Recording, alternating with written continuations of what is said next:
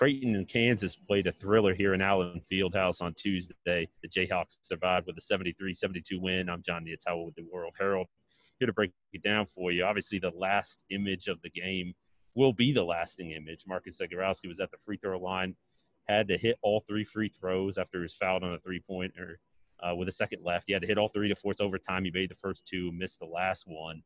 In Kansas, nobody really got the rebound before the buzzer sounded, so Kansas held on for the win. And obviously, it's a tough one. It'll be a tough one for the Jays to swallow, a tough one for Marcus Zegarowski, National Player of the Year candidate, a tough one for him to swallow. And in a game where he probably didn't play his best, but I thought gutted it out and helped keep the Jays in it with some big shots early in the second half, drove into the lane and made some tough ones as well to help keep the Jays in it. But ultimately, he'll leave the arena as such a competitor that he is. He'll leave the arena thinking about that last free throw that he left a little long that could have forced overtime and could have tied the game.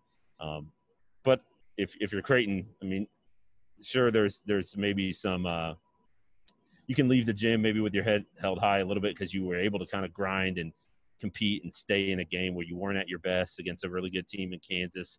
But I think the Jays, at this point, they're past moral victories based on what they did last year. They won the Big East or shared the title, the Big East regular season title, and beat top 10 teams, won big-time games, had some clutch moments where they made plays. And so they came here expecting to win and to get an L in the manner that they did where they weren't at their best. I think that's going to be it's obviously frustrating for him. 9 of 18 from the free throw line. That's obviously costly in a 1-point game. The Jays committed 14 turnovers and had a few of those were sloppy.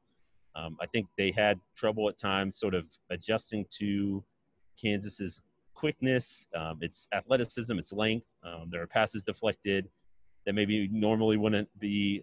Creighton had a couple shots blocked at the rim, like layups that I'm sure those were 2 points, last week when the competition level wasn't at this, wasn't at the, this is an elite team, right? So there's an adjustment that the Jays had to make, and I don't know if they fully made it until maybe the end, but they found a way to kind of crawl their way back into it. And Kansas, I'm sure, is kind of thinking along the same lines that it didn't play well. It didn't finish well either, to allow Creighton to kind of sneak back in it. But I think you do have to credit Denzel Mahoney a little bit. He made a big jumper. Creighton designed a play for him to hit a 3-pointer, and then the steal that he made to lead to a breakaway layup that tied the game at 70. I mean, it was a little 7-2 spurt by him, I think, that tied the game and gave Creighton a chance right at the end. So all in all, it was a good one. Obviously, if you're a fan of college basketball, it was exhilarating to watch. The momentum swung back and forth really from start to finish. And obviously both teams still have a lot to work out, and they hope to be much better in 2 months. But for a December game, week 3 of the college basketball season, it was really thrilling to watch. And the first game with fans in Allen Fieldhouse, I think, added an element of excitement to it as well. Now, it wasn't the normal crowd here, okay? They had about a little over 2,000, and honestly, a few Creighton fans snuck in too, probably a couple hundred, and they were loud. So it made for a really fun environment, a really fun game.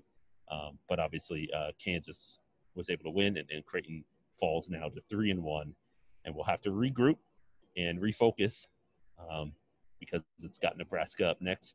Obviously, a big game because of the bragging rights. They'll be on the line, and it's an in-state rival.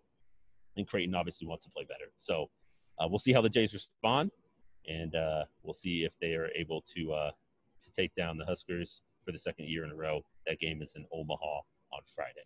For the Omaha World-Herald, I'm Jon Nyatawa. Thanks for watching.